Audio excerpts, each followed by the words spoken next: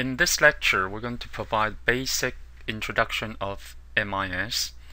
I'm Minder Chen. I'm Professor of Management Information System at Martin V. Smith School of Business and Economics, CSU Channel Island.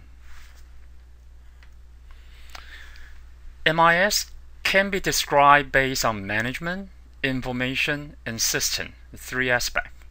First of all, you have to understand the business function and process within an organization and how people react to technology, to information system, in order to understand how we should develop and deploy information system to support user within an organization to perform their business process and function. Information, there's two parts of it. First is the content. We can describe the content based on three categories: data, information, or knowledge. We will get to this later. And second is the processing part of it, and how we create, gather data, and how we store the data that we have captures, and how we organize it, and how we consolidate and condense the data that we have stored in our system, and eventually how we filter, sort, and deliver the information to the right person in order to share the information to help them to do their job. On the system side, we're talking about information system and information technology. And in the next slide, we're going to use a simple input, process, output, and storage model to describe the system perspective of information system. You can also study the general system theory to understand how system thinking may help us to understand how information systems work in an organization. Here I list a few references from Wikipedia for your additional study. Let's look at this diagram. It's really based on the IPO model: input, process, and output. We have data coming from data provider. They are the data source. Usually data may be triggered by some business event, such as a customer's order. And the data will be captured and eventually need to be processed. The data will be processed based on some business logic that we have encoded in our program. For most of the information system, there will be a data storage component. Data storage, there's two parts of it. One is the main memory. Main memory usually comes with your motherboard on your computer that would run your program and store some data that your program need to use immediately. And there's also so-called secondary storage, like your hard drive, your floppy disk, your DVD, your external hard drive, etc. They can store much larger amount of data. The speed is a little bit slower, but the storage size will be much larger than the typical main memory. For instance, main memory for a typical laptop computer can be 4 GB, and the secondary storage can be 500 GB, or you can buy the $150. You can actually purchase 2 terabytes of external portable hard drive. 1 terabyte is about 1,000 GB. And a lot of data that we capture in business will be processed, eventually stored in the data storage, in the external and secondary storage. And it will be organized there, and when time comes that we need to use information, then we would use the processing unit, a program, to retrieve the data and generate the necessary output to deliver to the user within the organization. It can be a department, it can be individual user. In general, it's the consumer of the information.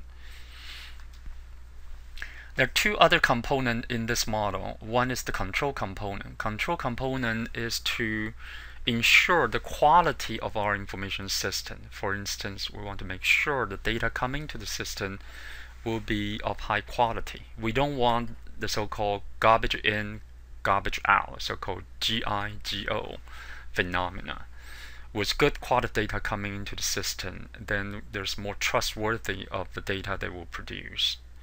Procedure is basically the manual steps that the user need to follow in order to use the information system. It is considered part of the information system. And for each of the information system, we need to define its boundary. Outside the boundary, we could have other information system users that we need to interact with. The user could be someone even outside the company, our customer, our supplier. And defining the boundary allowed us to scope the system's size properly. And certainly there's a lot of advancement in terms of hardware and software to help us to develop information system. For instance, we used to use keyboard to input data. Now we can use touch panel, we can use scanner, and we can use barcode readers, RFID reader to capture data, to enter the data into our system with higher accuracy. The output usually is the printout, but it can be displayed on the screen. And also we can just easily send it out as an email as an output to its target user. Understand this model can help us to understand various components within information system to help us to design the system, to better understand how we should manage information system. The whole purpose of building information system is to provide good information to help us to make better decisions. And so we need to really ask ourselves, what are the characteristics of good information? First of all, good information is accurate. And also it will be delivered to us in a timely manner. The time when we need to use it to make decisions, it will be made available and in real-time fashion, hopefully. And information also has to be relevant. Relevant means that it will provide us not just the data, but also the broader context to help us to understand what information mean to us related to the decisions that we have to make. And the fourth characteristic is just sufficient. What does that mean? Right now in the modern society, we're not lack of information. We are actually overloaded with information. Try to understand and consume those information takes a lot of time. So by providing just sufficient, the right amount of information to help us to make decision, can make the decision process much more efficient, to avoid the so-called information overloading problem. So just give us as much information as possible is not considered a good characteristic. Just sufficient is. The fifth characteristic is that a good information should be considered worth its cost. Okay, we always have to bear in mind that capture, stored, and processing information costs us, and so we need to actually justify those information processing activity with its benefit, the benefit that it would provide to us. If you ask the user whether they need a piece of information, most likely they're going to say yes. Okay. However, if you say yes, then it's going to cost you. You have to do extra work, and you have to pay me more money in order to develop this additional feature. They may think about it and decide, well, in that case, I may not want it. Okay. So always bring the cost issue to your discussion when you discuss information system, and certainly don't forget about the benefit information will bring to us.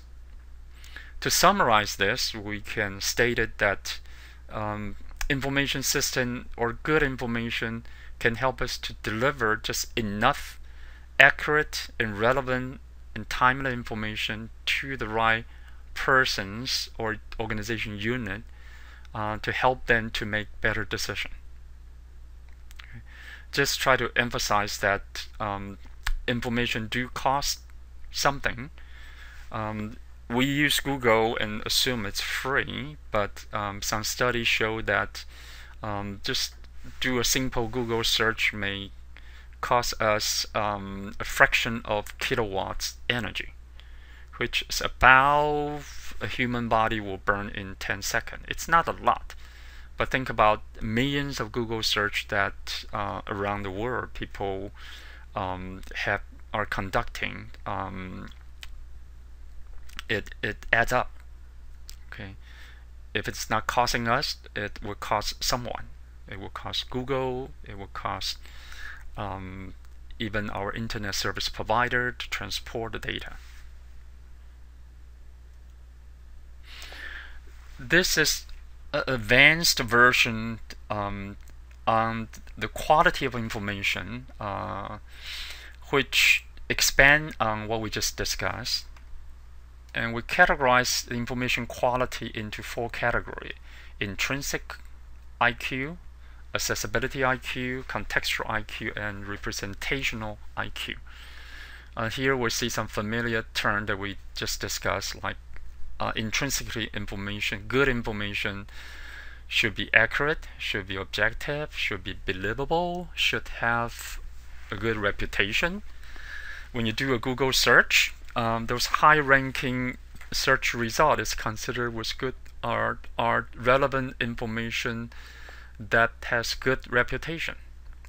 And when we discuss a Google case study, we would refer back to this reputation issue again. Accessibility means we want to make sure that the information is easy to access.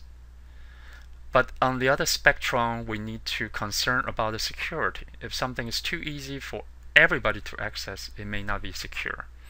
So we have to kind of balance the need for easy to access and the security / privacy of the information that we have. The contextual aspect of information quality means it will be relevant, it will add value to our decision making, it will provide us in a timely manner. And for completeness, it is very difficult to have a complete information when we need to make a decision, because there's a cost involved, and it's almost impossible to have so-called complete information. However, when we have enough information such that we can make a reasonable, high-quality decision, I think is the issue here. And the amount of data doesn't mean we have to have a huge amount of data, but just the right amount of data again. The representational IQ, basically talking about the user interface, the presentation, how we present the data such that it's easy to understand. It is very concise. People can grasp the situation by looking at the business graph, or even the pictures, a diagram, or a table of the data being listed. And we want to make sure there's a consistency in our representation, which make it easier for the user to make comparison. This is actually based on a Sloan Review article, and you can refer to it in this following link. I'm not sure whether you have seen this diagram before. It may be hard for you to read. This is actually the Napoleon's invasion of Russia in 1812. This is almost like a map from France launching the invasion, and eventually to Moscow, but with a retreat. And in this diagram, the creator of the diagram tried to incorporate a lot of information in this single diagram. I'm going to switch to the next slide to just show you a little bit easier for us to read. The thickness of the line is referring to the size of the troop. For instance, here we have 40,000 troops to start with, and then it's gradually coming down and reducing to about 100,000. On the way back, the retreat eventually end up with only 1/100th troop, which is 4,000 end up come back. And in this diagram, also use color coding to represent the invasion route and the retreat route in green here. The temperature is shown here. It's below 0 for sure, and it's kind of related to when this temperature occurs. I think by the time the final retreat coming back to France, it's in December the 7th here. It's way below 0.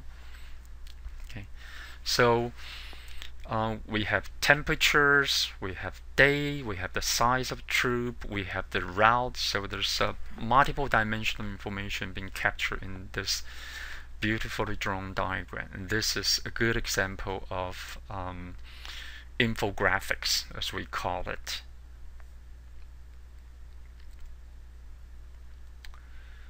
We used to say a picture is worth 1,000 words. This diagram definitely show the miserable retreat. There's snow on the ground, people are dying, the soldiers were tired, Napoleon's, even the horse has its head down. So you probably notice and will know from this picture, it's probably the bad winter weather in Russia is probably one major external factor that caused the retreat.